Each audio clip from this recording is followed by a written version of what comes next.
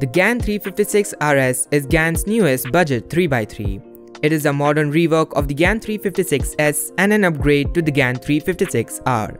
It has a unique feature. The performance is on par with other GAN flagships, but the price tag is really reasonable. So what is GAN up to with the newly released budget cube, the GAN RS? Let's find out in this review.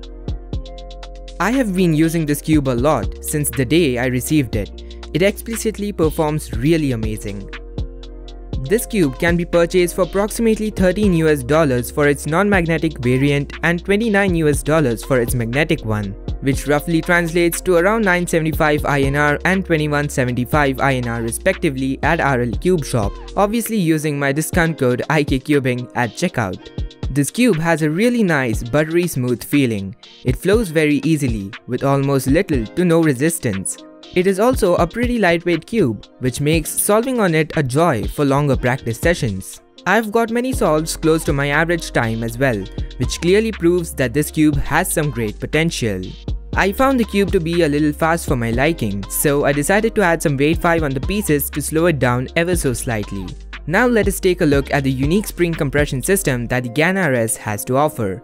It has two different settings, 0.6 and 0.8, being the tightest and loosest respectively. There is one more setting which allows you to remove the spring itself.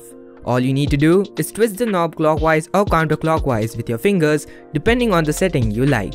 Now here's one flaw in the performance of this cube. As I said, it is a really nice cube, but to be honest, it doesn't feel the most stable cube out there.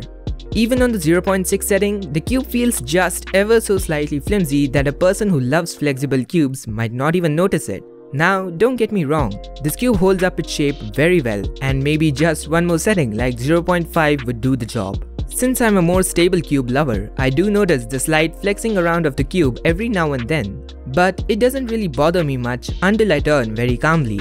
So should you buy this cube? Yes, definitely, if you prefer flexible cubes. I still enjoy solving on this cube despite it being this flexible, because all the other features of this cube easily compensate for this drawback. Apart from that, I don't see any reason why you shouldn't purchase such an amazing cube.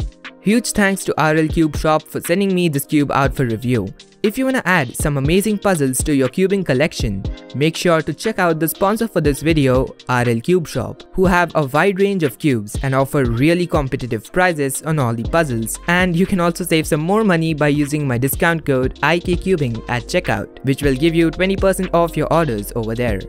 I hope you all really liked this review, and if you did, please show your support by leaving a like on this video, comment, share and subscribe to my channel if you haven't already, as all of that really motivates me. Take care of yourselves guys and have an amazing time ahead.